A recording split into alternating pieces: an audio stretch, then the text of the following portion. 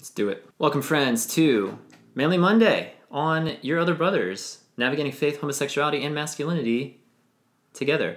My name's Tom. I'm the co-founder and editor at yourotherbrothers.com, and we are glad you're here, or at least I am. Me and little Wormy over there. We're glad you're here. This is the 4th episode of Manly Monday, and today it's really exciting. If you're new, you are hot in the middle of an awesome, exciting series.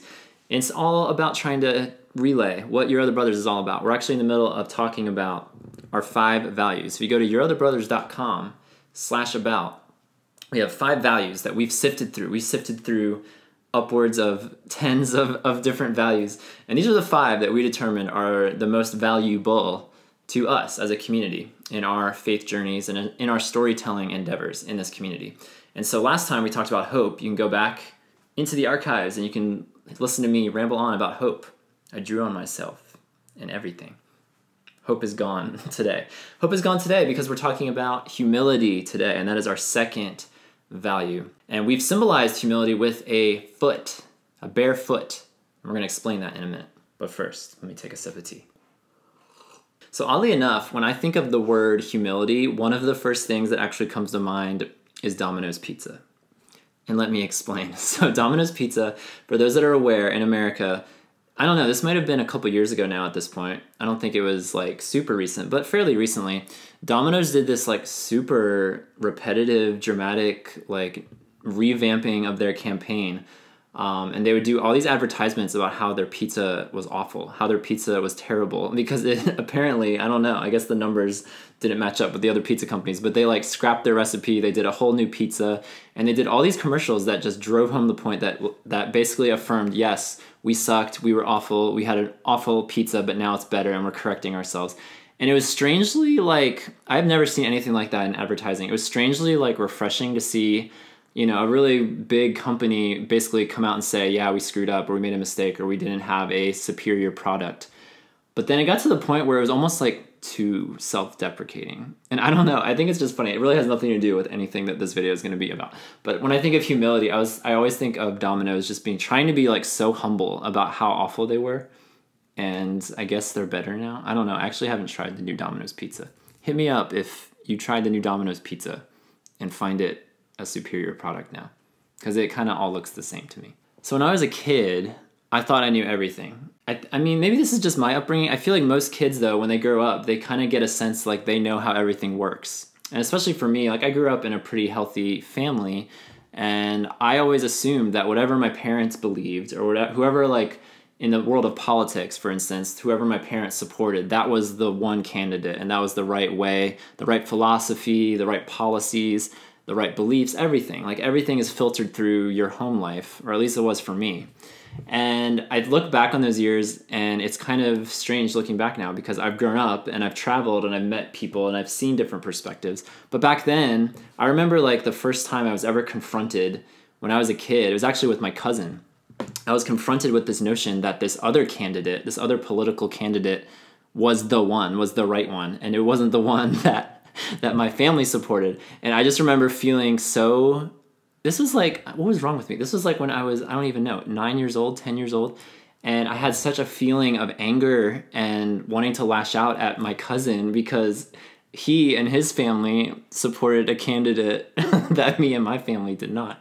And it's just that notion that like when you're a kid, you know what's right and your family knows what's right. Your mom and dad know what's right. And so if anything runs counter to that, it's an attack on who you are. It's an attack on rightness. And you have to like pursue a sense of justice in this world and fight for what's right. And how that was so threatening to me because I grew up in a pretty isolated Christian bubble and didn't really interact with people all that much throughout high school. So to be threatened with something that was different was hard. And that was something that I had to work through a lot of my young adulthood, was getting out of myself, realizing that there are other perspectives out there. Even in the world of LGBT culture, I remember disassociating myself for years and years and years. It's only been actually in recent years, like the last 3 or 4 years maybe, that I've started to realize my part in the LGBT story, in the bigger picture, that when I was a kid, the only gay people I ever heard of or noticed were the ones that were on TV that were the loudest and the most flamboyant and the most obnoxious, to be honest. And I couldn't associate myself with them as I'm processing through my own sexuality. But it's only been in recent years now that I realize I'm part of a bigger story, a bigger picture. And ultimately, when you look at humility, there's like two sides of the coin. So there's humility on one side, and on the other side, there's pride. And ultimately, all these stories, all these experiences that I'm talking about today, it all comes down to pride, and it's a pride issue. And when we look at our values, our 5 values, we value humility because we see the destructiveness and the closed offness and the selfishness, ultimately, of pride. And it reminds me of a scene from one of my favorite shows, and that show is Lost. And this is a spoiler alert warning. This show has been off the air for about a decade now, and I shouldn't have to say spoiler alert for shows like that, but I know how people are and how obsessive people are. So if you intend to watch this show, which if you haven't watched it yet, you're practically speaking never going to. But any case, you've been warned. Anyway, towards the end of that series run, I think it was actually it was either the last season or the second to last season, the 2 characters, Benjamin, Linus, and Jacob, are together. They're in a very dramatic scene. They're together in a scene. And Jacob, for the people who follow the show, Jacob was kind of like the island god. I mean, they never gave him that title, but that's kind of, you could put 2 and 2 together, and he was kind of like the one running the show on this island. And he had some mystical powers and stuff like that. And I remember a moment where Benjamin, who was like Benjamin Linus was kind of like the Moses of this show. He was the one that would go to Jacob and receive instruction and do things and carry out Jacob's will and Jacob's orders for the island. And I distinctly remember this scene resonating on a deep level for this very reason, about humility and pride, because Benjamin looks into Jacob's eyes and lays into him and says, I did all these things for you. I followed every command. I never questioned it. And what did I get in return? And he like is pleading with Jacob and says, what about me? I'll never forget this. This is one of my favorite scenes in any show I've ever seen. And Jacob looks right back at Benjamin, right back at Linus, and says, what about you? And oh my gosh, that scene, that gets me every time. I've rewatched that scene so many times. And the whole notion, what about you? Can you not zoom out? I interpret that to be like, Ben, zoom out and look at the bigger picture. And I look at that way with God a lot of times, honestly. Like, yes, I believe God cares about each of us, absolutely. And at the same time, God, who is orchestrating literally billions of lives and stories at the same time, I believe he is anyway, and to be able to zoom out a little bit and look beyond my own struggle, my present circumstances, my confusion about what's going on in my life and this person's life and how everything is connected, to be able to like take a step back and just trust. And it doesn't make sense. It doesn't make sense to do that. We want to be in control of our own destinies, our own paths. But to be able to take a step back, and in the case of our value of humility and the barefoot symbol that we use, to be able to take off our sandals, to realize that we're on holy ground, that we're interacting with our Maker and letting him take the reins of this thing, this story that we're in, and not just in matters of sexuality, our entire lives, our entire beings, and certainly in this community, to be able to step back and be like, it's not about us. It really isn't. It's not about us. It's about him. It's about letting him do whatever it is he wants to do. And I'll be the first one to admit, as the one that's kind of heading this whole thing up, I have no idea what's going on a lot of times, most of the time. I have no idea where this community is going. I know it's been growing. It's been growing the last couple of years. Since we started, it's been growing. Do I have an idea of where it could go? Sure. But at the end of the day, it's not about what I want. It's not about my dreams and my visions. It's about what he wants, what God wants. And that's what we're all about at Your Other Brothers. It's being able to take a step back and let him take over. Visit our About page and read what we have to say about humility. We admit not having all the answers, and we are not our own. We take off our sandals on holy ground, stepping where God leads. And our verse that corresponds with humility is a very well-known one. It comes from Micah 6:8, and it reads, He has told you, O man, what is good. And what does the Lord require of you, but to do justice and to love kindness and to walk humbly with your God. There it is.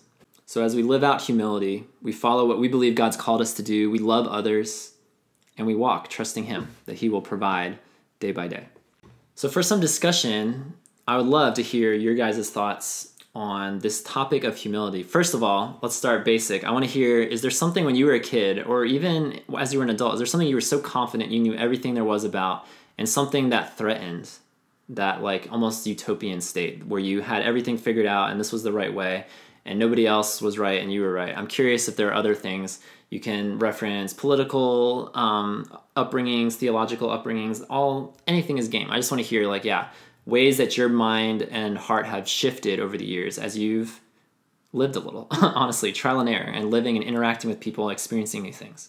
And then a secondary part of that is, do you wrestle with pride? Is humility something that's hard for you? It can be hard for me. It's probably not my biggest struggle. I think it probably, if I'm being honest, probably comes easier to me than a lot of people. But at the same time, I know I have no idea what's going on, and it's easy for me to look up and trust that there's a bigger story. But I realize that for some people that may not be the case. So that's my second part of the question is, do you wrestle with pride and humility, and do you struggle to see the bigger picture in this life? Is it easy? Is it hard for you to see that bigger picture and to trust a God, an invisible God that we can't see? Do you struggle to let him take control and trust him that he is good? Comment either on yourotherbrothers.com/video if you go to this Manly Monday page, or comment if you're watching on YouTube, comment below on the video. I'd love to hear y'all's thoughts and perspectives. It'd be great. All right, so it's time for the State of the Yob, where we go around and look at Your Other Brothers, all aspects of our community, all aspects of our website, and just catch you up if you missed anything. So starting with our blog, you can go to yourotherbrothers.com/blog and read all of our blogs, recent and all the way. 2 years ago we started, and you have 2 years of content right there for you. So let's start off with a post that I wrote. Big self-promotion move right here. So I actually wrote a blog post. I don't write as many these days as I used to now that I do podcasts and videos, but every once in a while I feel this tugging and inspiration, right? So I wrote a blog post called The Fetish I Can't Talk About. And I bet as I said that, or as you see it on the screen, I bet there's some sort of recoil, because I recoil when I see the word fetish. It's kind of a weird, yucky word. And I'm not convinced that everybody has them, because in the post I describe what a fetish is. I give some definitions of it. And then I talk about this fetish that I have, but I don't actually talk about it, as the title kind of implies. But it's the whole notion of shame and figuring out boundaries, figuring out what to talk about and who to talk about things with. And it was something I've been trying to get off my chest for a while. I saw somebody actually comment about fetishes a few months ago. It's been a while. And it inspired me, and I've had this draft sitting in my inbox for a while, and I finally got around to completing that thought. And I think you'll resonate if you wrestle with issues of shame and figuring out how much is too much to share. I encourage you to check it out, whether you have a quote-unquote fetish or not. And then another one of our authors, Matt, he's in the middle of a series, and he wrote a blog post called When I Felt Like a Total Failure. And in this post, he talks about trying to lead a small group at his church and trying to navigate through relationships and friendships and budding romances. And it's in the middle of this series where he's talking about having just really one of the worst years of his life. And so this is the continuation of that story. So check that one out by Matt. And then finally, Dean, one of our other authors, our regular contributors, he wrote a blog post called I Define My Gender Identity. And I love Dean's perspective, and I love Dean's story and how open he is sharing about all these nitty-gritty things. And he tackles the issue of gender identity. We don't have many stories like that on yourotherbrothers.com, but that's why I'm just so grateful for Dean sharing so vulnerably about his story and his grapplings with gender identity going back to childhood. So if that is something that you wrestle with, that's something you're grappling with currently, check out that post. It's one of my favorites actually that we've seen in recent times. So check out that post by Dean. Hot off the presses. This post isn't out yet, but stay tuned, because coming this week we have a post by Marshall called When a Friendship Gets Tested. And I think we can all probably resonate with the notion of a friendship getting tested, about a rocky time, about one of those in-your-face moments where, oh my gosh, this could end. This relationship, this bond, this thing that we've had for X number of months or years could end feasibly. And those are scary times, but they're also testing times, and they're revealing times, and it shows the true foundation and merit of a friendship. So I think we can all resonate with that. So be on the lookout for that post by Marshall coming to yourotherbrothers.com this week. Moving over to podcast land, go to yourotherbrothers.com/podcast, and you can catch up on all 31 now episodes of our podcast. We just did our 31st episode, and this is one we've been keeping on the back burner for a while because it's actually a follow-up. It's a sequel to an episode we did. I think it was our 15th episode called More Than Our Sexuality. This is More Than Our Sexuality, Part 2, the sequel, the second one. We're doing it again, no holds barred. And I love this episode because we're not going to do these like super often. This is basically the quote unquote the silly episode where there's not a defined topic. Usually on our podcast we have a defined topic and we talk about that for an hour or 2 hours. Or if it's like super lengthy and weighty, we might split it up into 2 episodes. But more than our sexuality, we are more than our sexuality.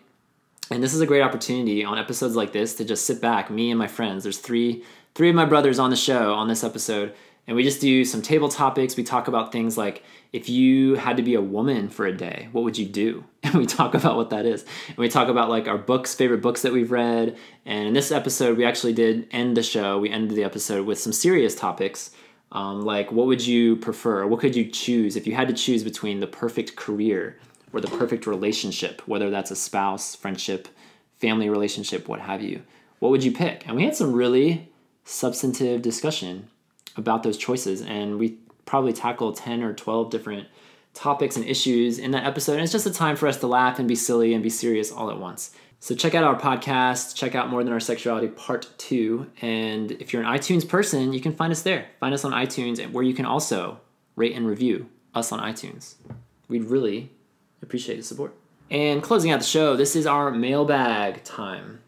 And right off the bat, I need to point out something. One of our authors, Dean, the one who wrote the gender identity post aforementioned, he actually commented on our last, or one of our most recent, actually, Manly Monday videos, and was like, why isn't this segment called the mail bag? M-A-L-E. I almost fell out of my chair and was like, why isn't it called the mailbag? So I need to put that out there, first of all. And if you guys have a burning like passion to see this name change happen, to transform it from mailbag to mailbag, please let your voices be heard, because democracy wins, y'all. Because honestly, we're not going to change it if nobody cares. But if lots of people care, we might. We might. So now that that's out of the way, I have an email that I wanted to read. You can email the show anytime. Anytime. Email the show, manlymonday@yourotherbrothers.com. Heard from several people since we've started this video series. Love hearing from people. Keep those emails coming. You can respond to anything you have. You can share some of your story. You can use that email. You can email me whatever you want. I'd love to hear something from you and respond back. And I always respond back. So I wanted to read this email from one of our readers. He's actually referencing the scripture mentioned in the last Manly Monday where I talked about hope. And he says, I find myself somewhat confused by the reference to scripture from Lamentations in the current Manly Monday, number 3. I do not understand the meaning of portion in Lamentations 3:24. I looked in the online dictionary and found that there is an archaic meaning of fate or destiny. Do you think that is the appropriate meaning of portion in this case? So I'm going to read that verse again to add some context to this. But the verse is from Lamentations 3:24, the Lord is my portion, says my soul. Therefore, I will hope in him. And this got me intrigued when I saw that email. I was like, I'm going to check out what that word means and see if I can, get some clarity on it. And it was really cool. Other translations of scripture translate portion into inheritance, or you're all that I have, you're all that I need. Speaking of God, speaking of the Lord. And I really like that. And that's kind of how I always interpreted it, was this sense that I have nothing else. Like, this is it. At the end of the day, this is it. It kind of goes back to what I was talking about earlier in this video about humility and recognizing the bigger picture, the bigger story beyond myself. And so that's kind of how I interpret Lamentations 3:24 is like, God, you're it. Like, this is it. There is nothing else. I am nothing without you. And that's how I view that. And so I really appreciated that email and that question. I'm all about questions and digging deeper. So please, if y'all see something or hear something on these videos rather that you want to talk about and question and dive into, I'm all ears/eyes because I'm reading your emails. In that same email, that same reader actually also wanted me to point out our Hulk Hogan doll that's right there. Yes, that is a Hulk Hogan inflatable doll. It's been there from the beginning if y'all haven't noticed it or seen it. And I'm not going to tell the story of it today, but people who know, I mean, it's common knowledge at this point why it's there. If you dig around, you can figure out why that thing's there. But I might invite him to join me in a sketch or something in the future. I think it's highly possible. All right, and finally, y'all, this is really exciting. I mention every week that we have a snail mail address. If you don't want to email us, which I don't know why you wouldn't, but if you don't want to, and you can write to us, that's awesome. That's an awesome alternative. We have a P.O. Box, You're the Brothers, P.O. Box 843, Asheville, North Carolina, 28802. And people send us things all the time, letters and postcards and gifts. And y'all, this may be one of the greatest gifts we've ever gotten, because as of 4 episodes of Manly Monday, I've been drinking out of this beautiful, locally crafted Asheville mug. always with the best tea from our fans and followers. But moving forward, y'all, I have a new... It's so sad. This is going to be the last episode with this mug because we have a brand new mug, and one of our faithful readers sent this in. Look at that. Beauty, beauty, beauty right there. Your Other Brothers, the mug. I have always wanted a Your Other Brothers mug. True story. I drink coffee. I drink tea. Why do we not have a Your Other Brothers mug? Someone took it upon themselves to send us a Your Other Brothers mug. I'm ecstatic, over the moon. Can't wait to be drinking out of this every single episode of this show. So stay tuned for that action. It looks so pretty. I cannot stop staring. All right, y'all, that's it. That's Manly Monday, episode 4. If you like what you see, if you love Your Other Brothers, if you want to support us beyond the spiritual, beyond commenting, beyond keeping this community going, if you believe in what we're doing and want to support us financially, you can go to Your Other Brothers on Patreon, patreon.com/yourotherbros. All the information is there, and we would love your support. Thank you to those of you who already do that for us and make episodes like these possible. Finally, y'all, our YouTube channel is still brand new. It's still shiny. We're still, getting it going and getting this whole thing off the ground.